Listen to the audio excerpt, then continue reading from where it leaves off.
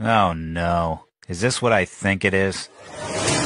It is. The culmination of social media. A TikTok house. Imagine driving around with your family looking for a house and you see this atrocity. Look at these kids. They act like they're training for a UFC fight. I could only imagine what's going on inside. Why did I ask? Looks like some sort of fertility exercise. Jesus, these are going to be people's grandmothers someday. What's going on in this room?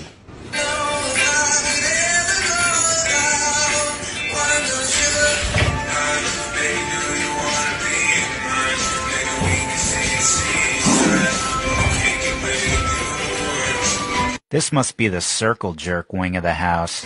Yeah. Listen to him. Yeah. Yo. This must be the male version of yes. Yes. Yeah. Yeah, there we go. Yeah. Yes. Yeah. Yes. It's like some sort of influencer mating call. That's what normal people need. We need to start identifying each other like they do so we can outbreed them and save the planet. What else is going on in this halfway house? Another carousel of dingleberries. Is this all these people do all day? And then you come here and then come like this. I mean, look at this. Look at the planning that goes into this. Boom. Yeah, and then when you hit it again, yeah, you can either do this or I go like this. You do this like we gotta do the same thing. All right. I can only imagine what's going on upstairs.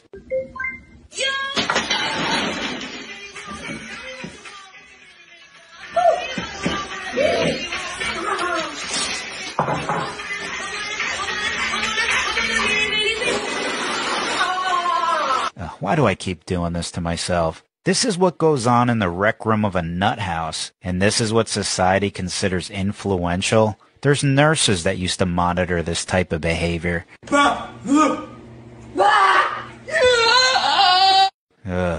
You know, I'm thinking, after the neighbors put their house on the market and the rest of the neighborhood follows suit, you know who's going to be an even bigger influence on the community? The demolition crew that takes this building down and dances on the rubble. Now that's a TikTok channel I'd follow. Yeah. Yeah. Yeah.